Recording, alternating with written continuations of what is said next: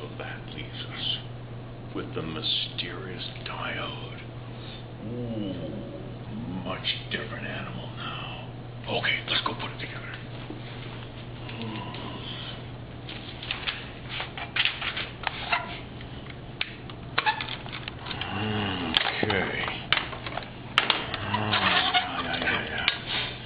Okay. Okay, so let's draw the circuit. Alright, so let's see here. So, we have our EMF. Okay, so the first thing in the series is the diode. And it's a symbol like that. Interesting. And then next, it's in series with a resistor. About 1 kilo ohm resistor again. And that's in series with a current meter. And that goes back to ground. And then there's a voltmeter across the diode. Alright, so let's look at this here. This is the diode here. Now, it's a little hard to see, but there's a line on one side of the diode. That corresponds to the line in the picture. Okay, and then here is the resistor, and it's already in series right there in this knob here. Alright, so let's put this together. Let's see.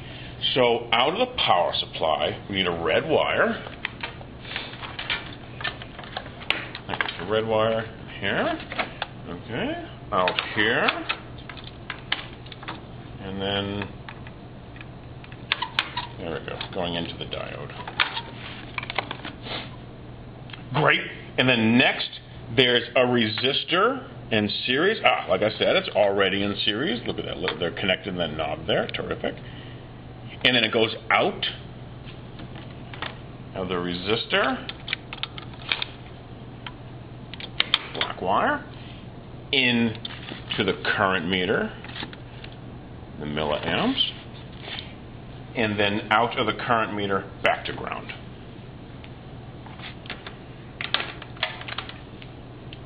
Out of the COM, back to ground. Okay. And now we need the voltmeter across the diode. So, here. Alright, so high end there. And then low end here. A common mistake is to put the low end, here. No. That's measuring both the potential drop across the diode and resistor.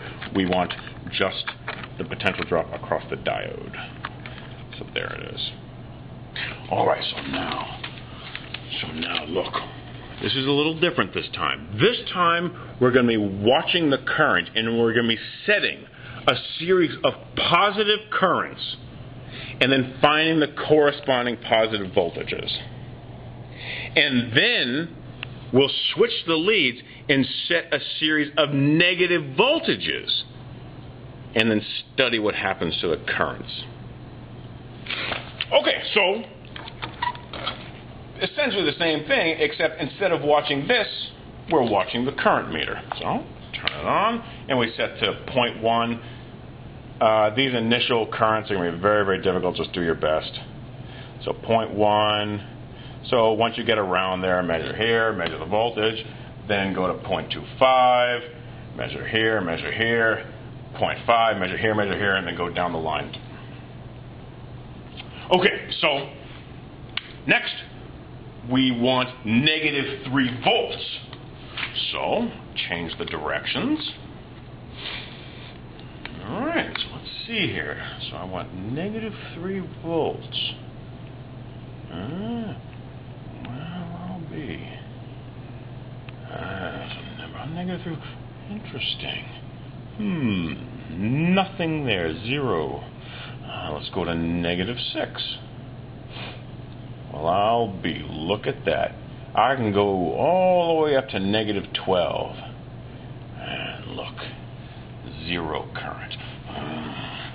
So this is the mystery of the diode. It's only allowing current in one direction.